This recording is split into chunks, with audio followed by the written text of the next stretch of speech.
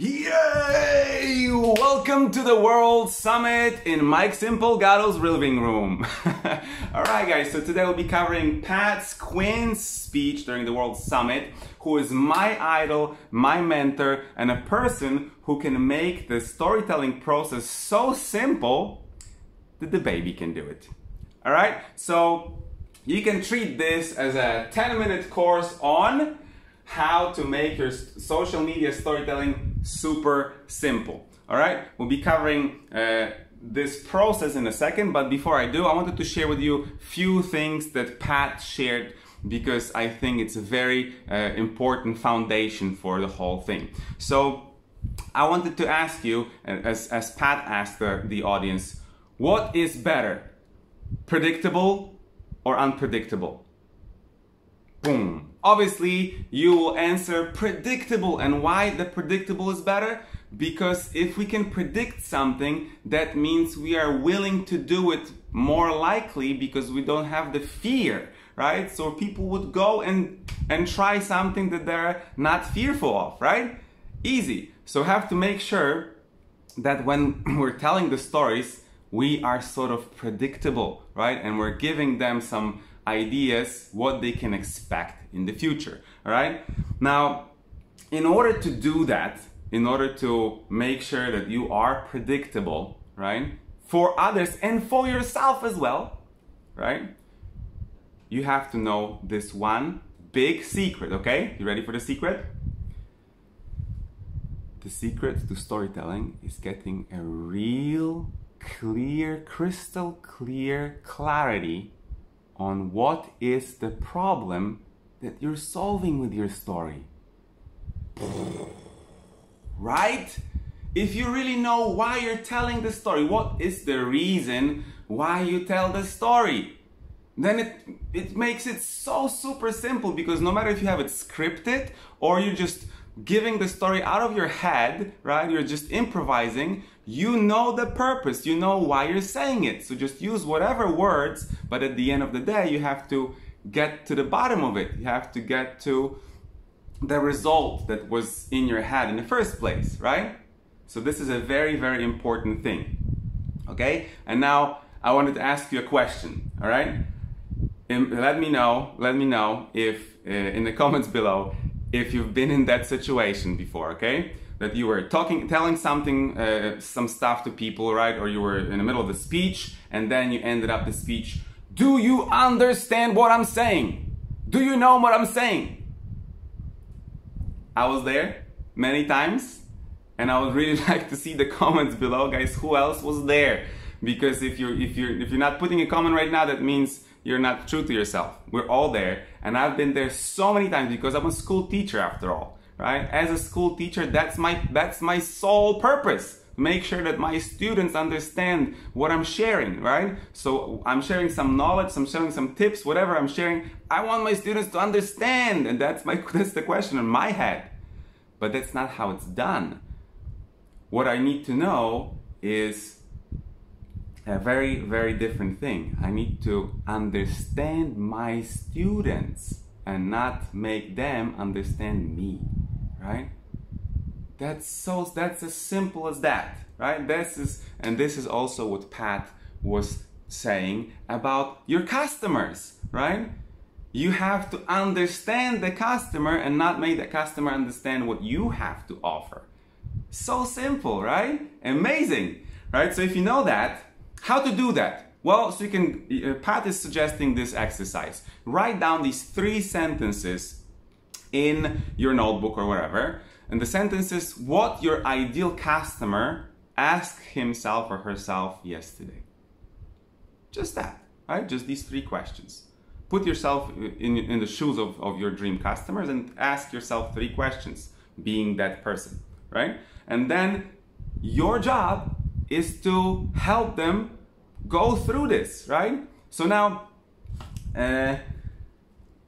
one thing that we need to remember also, that's the last tip from Pat, is that when you're taking your customers, your students through this process, you have to meet them on their ground, and that means you have to use the language they would use. Don't try to be smarter than your customers. Don't try to be, you know, build a wall between you and your customers.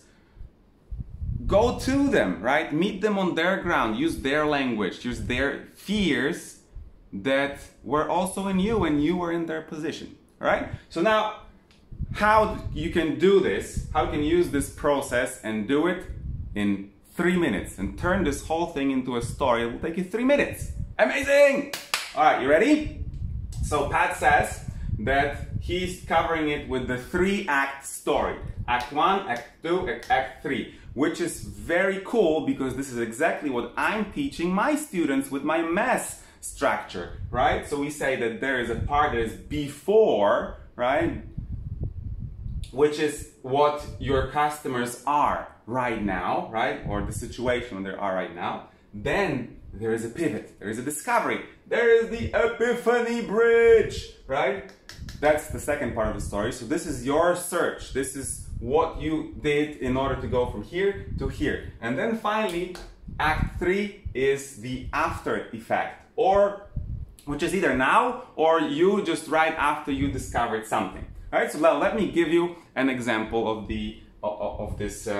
how it works.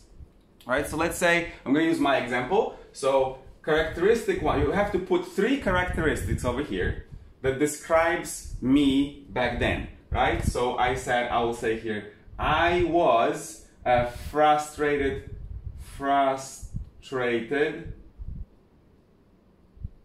teacher, right? Frustrated teacher. I need to write fast because I don't want you to fall asleep over here, okay? I was frustrated teacher and I didn't really like my job because I felt like my students were not interested with the knowledge I was sharing, you know? I was burned out. I was burned out. I completely lost my passion for teaching because my students, they didn't love the learning process. So how can I love my teaching job if I'm making my students miserable, right? Then finally, my life didn't matter. I felt like my life didn't matter, right?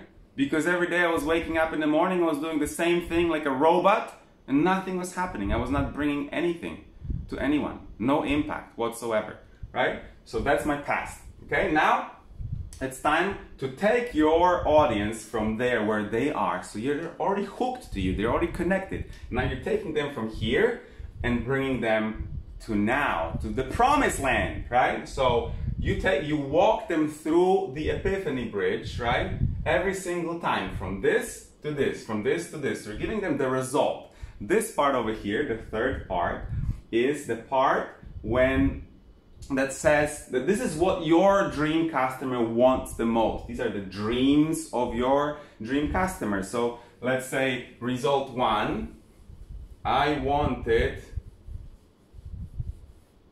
I'm going to erase this, okay? Here, let's say result 1. I wanted to teach what I'm passionate about. Sorry, this writing might not be too good, but I hope you forgive me for that. All right, I'm trying to do it fast. So I wanted to teach what I'm passionate about, what I really like, right? I was burned out before, and I wanted my students, I wanted to be excited, right? To be excited about my job. I wanted to be excited about my job. I wanted to bring something important to my students. I wanted to love what I do. But the only way to do it would be to have it from the other side as well, right? I can be passionate about what I'm doing. I can do it when I see there's a love from my students, right?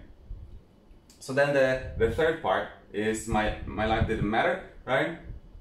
I bring impact. Right? I bring impact and change the lives of my students. Right? So now let me walk you through the epiphany so you see how it works.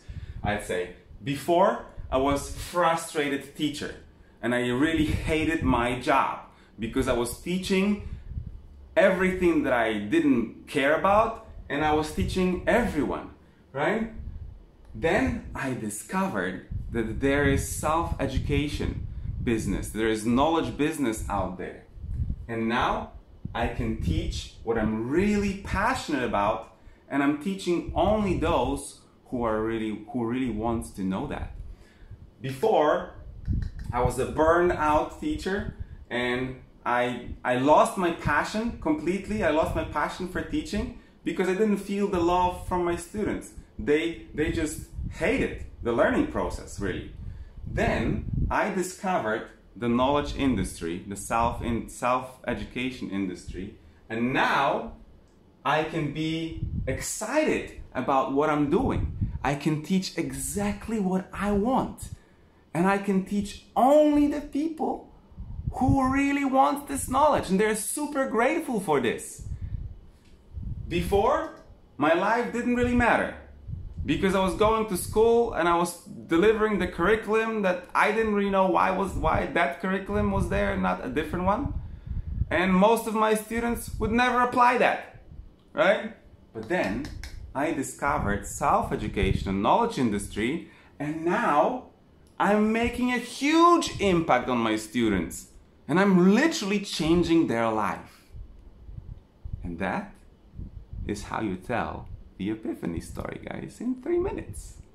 How was that? Did you like it? Yay! So Pat made it super simple, right? This structure and the Epiphany Bridge structure gives you an amazing opportunity to connect with your audience. And the last bit that you're missing over here is interaction, engaging with your audience. You have to call them to action, which is a very simple thing to do because all you need to do is turn this epiphany over here into your offer. This is your offer, right? So now the only thing you need to do is tell them, okay, so now if you also want to be like me, if you want to live your life, you want to love what you're doing, and you want to matter every single day, join me and on my journey, and I will walk you through this whole process step by step